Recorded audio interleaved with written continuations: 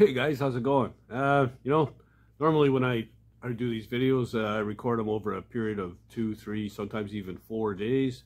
Today I'm going to do everything in one day. Got a lot of little things to take care of on this cab. I'm supposed to be painting my buddy's Honda Pilot, but I know I'm not doing your Honda Pilot or anybody else's. He's a good buddy of mine, does a lot of favors for me, so I agreed to do it. Normally I don't do anything newer than 1972, except maybe the odd square body pickup truck, because I like those trucks. But you know, if I started doing that stuff all the time, I'd have 2012 Silverados and Dodge Rams, F-150s lined up around the block waiting to get rockers and cab corners done, and I just don't want to do it. So anyway, I've already done the metal work and everything on it, and it's ready to spray. I just gotta wet sand it, and that's it.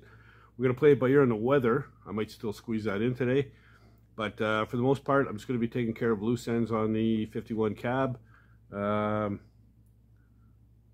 hopefully get into the Firewall. So we'll see how that goes. Yeah, so might as well just get right to it, man. Okay, so my first order of business was to get rid of the weather stripping that went all the way around, there it is there, just peeled it off.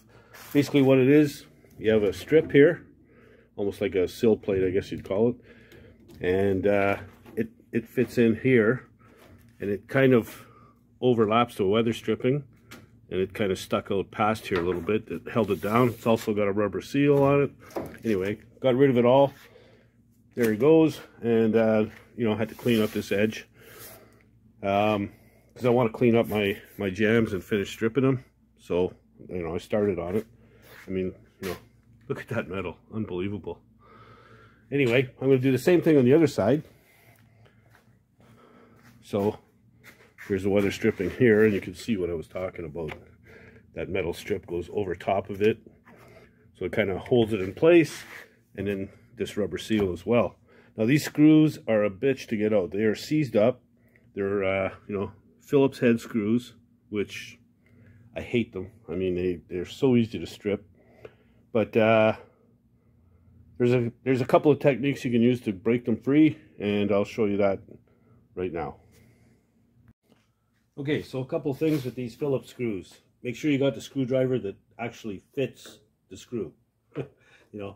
So there's no way that's not budging.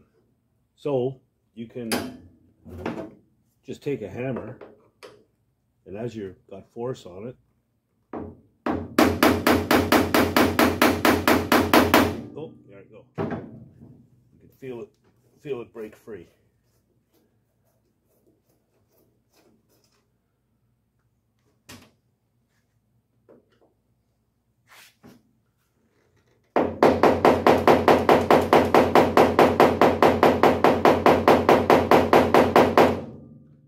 Not happening. So we'll do this.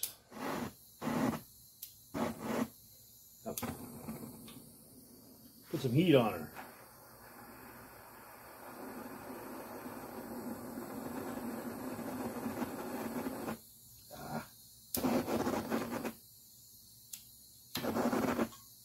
Come on.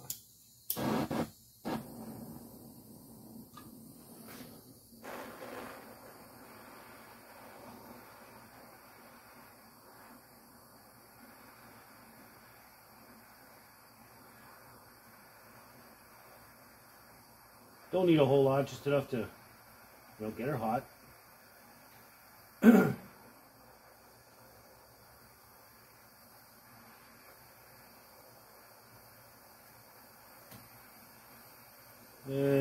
that should do it.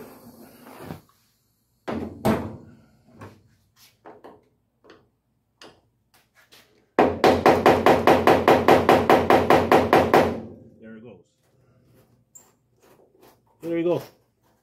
I'll carry on, get this all out, and yeah, 2 more screws to do, and we'll peel that off. Okay, so the weather stripping is off, cleaned up the edge, a little pitted, but, you know, not bad. It's solid. one of the things I want to do, I want to get my jambs cleaned up all the way around down to here where I'm going to be welding in new stuff. Also, I noticed a couple of, I don't know if you can see them. No, you can't really. There's a couple of pinholes. I've circled them, you know, spots that I missed with the welder, so I got to get that. I've also got to spot weld the plug welds underneath the cab corners to finish them off, both sides. And like I said, I've started stripping this one. I'm going to finish it up all the way around as well. And then we got a good cleanup to do inside here, vacuum again, and we can paint the inside of this thing. So I guess I'll go to time lapse and we'll get all that stuff done.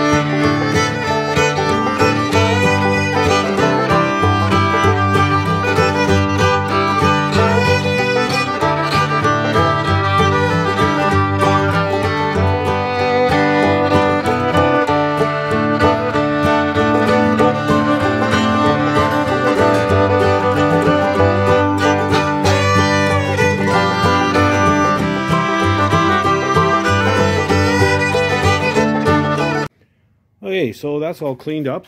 Looks good, the condition of the metal is unbelievable again. So that's good. Yeah, I also got rid of the steering column. It was in my way. And I've done some measuring. So yeah, there's this side's also all done all the way around. Yeah, I've done some measuring off the frame. So I know I need some clearance for my heads right here. So what I'm going to do, I'm going to mark it out, and it's roughly going to be like something like here, down to here, roughly, anyway. So I'm going to notch that, make it flush with this back piece where it's curved in. The distributor will sit about here, so we're good there. I'm going to match it up both sides. I know what I need. So yeah, I'm going to mark it out, and I'll get on cutting that out. There's the column there, and a bunch of wiring I cut out as well. Stuff we're not going to need. So yeah, I'm going to mark it out and cut it out, and I'll come back and show you what we got.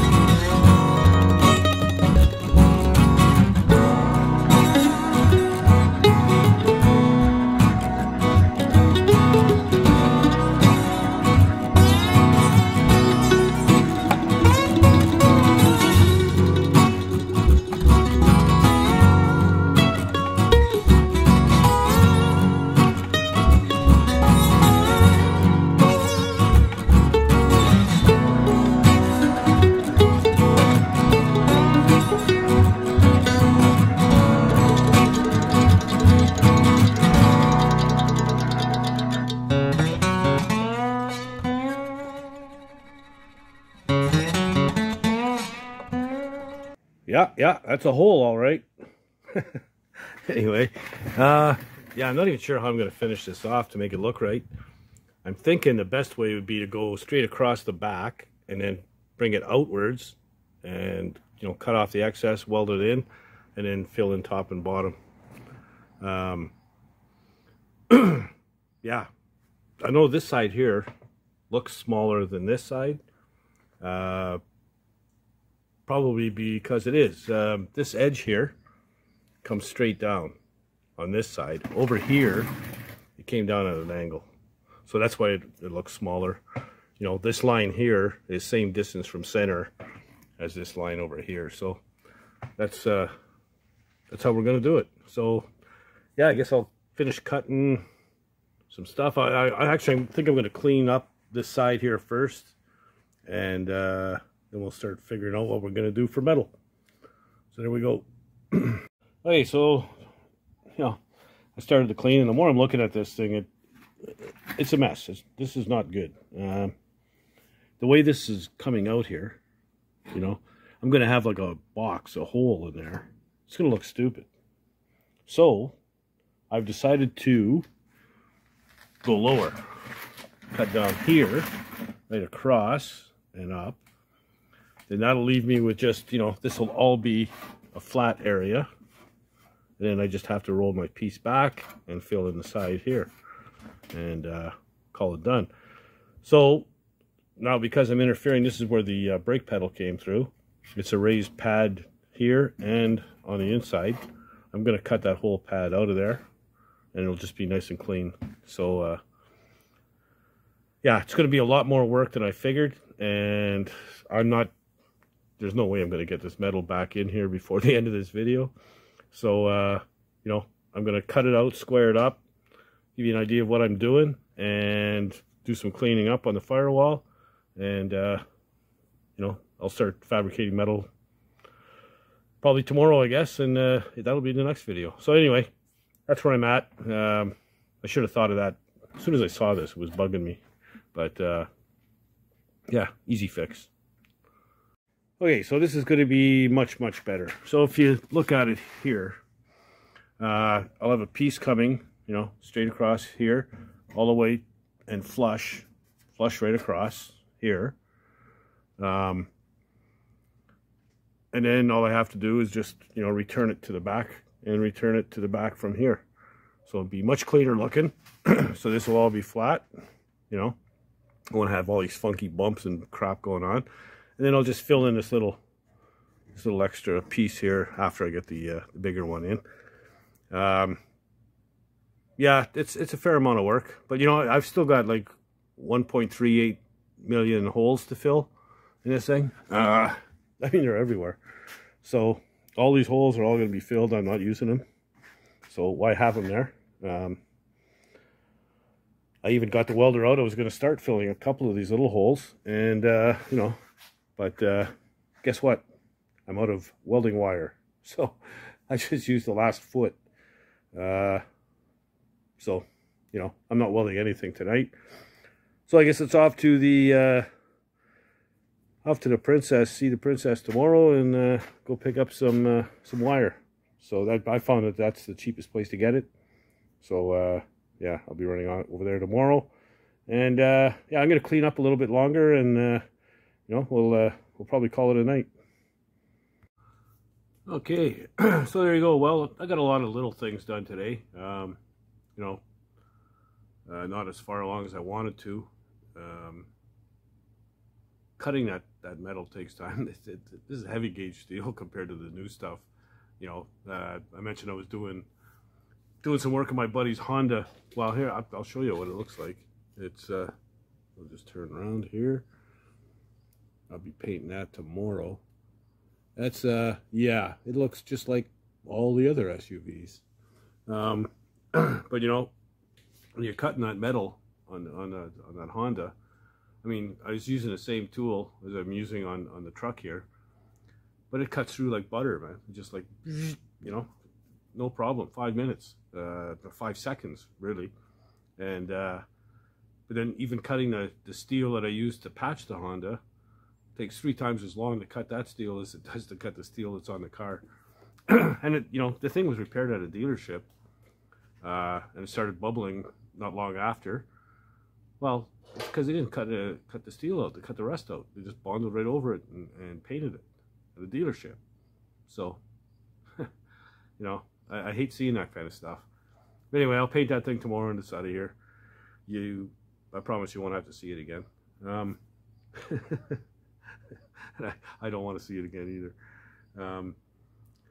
Yeah, so I still haven't got my parts, so I should be able to finish that firewall off in the next video. That's what I'm shooting for. Like I said, there's a ton of holes. There's got to be 100 holes in that thing to fill.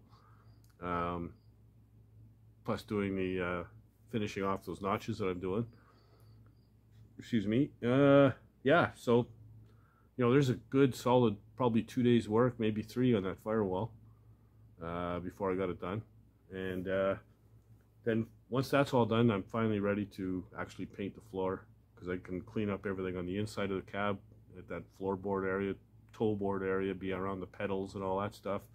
Get that all dialed in and done, so I don't have to go back in there again for a very long time till I go wire something. So yeah, we're good. I really hope those parts come in next week. They're supposed to. They told me ETA on the delivery was, I believe it was the 14th, which is what's today? Today's the 10th, so we're talking Tuesday, Wednesday-ish. So yeah, so I should have the firewall done by that time when the parts get here, and then we could just tear into that front pillar, and you know, all the metal work on the cab will be done, including the doors. So you know, doors from the cab forward will be all the metal work will be completed, and I'll just have the box and rear fenders left to do. Excuse me, freaking bugs, I hate them. God damn it. I'll drink to that.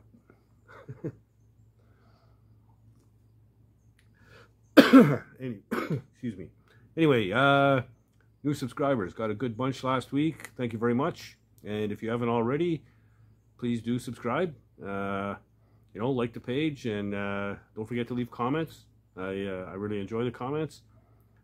Geez, when I was talking about prices in the last video, that got a lot of people fired up, man. People are getting pissed at the way prices are going. You know, materials are just retarded. It's just stupid. So, you know, it's getting to the point where a backyard guy's not going to be able to do this stuff. Or, you know, if a guy wanted to do his own car just for, you know, for fun kind of thing, well, it's no fun if you can't afford it. You're, you know, if you got to choose between your car and your mortgage, you're gonna probably have to pick your mortgage. It's a good idea. So yeah, it's just the way it is. Hopefully things straighten out a bit. I did notice today that gas actually went down to like $1.55 a liter, so that's around, oh, just over $6 a gallon. It was over $9 for a while there, so you know, $3 a gallon less is a big difference, man. So hopefully that'll help bring prices down a little bit. What else? Yeah, I guess that's about it.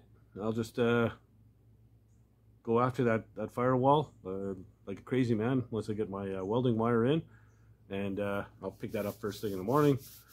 And you know, if you're not doing anything else, get out in the garage and build something, man. Later, guys.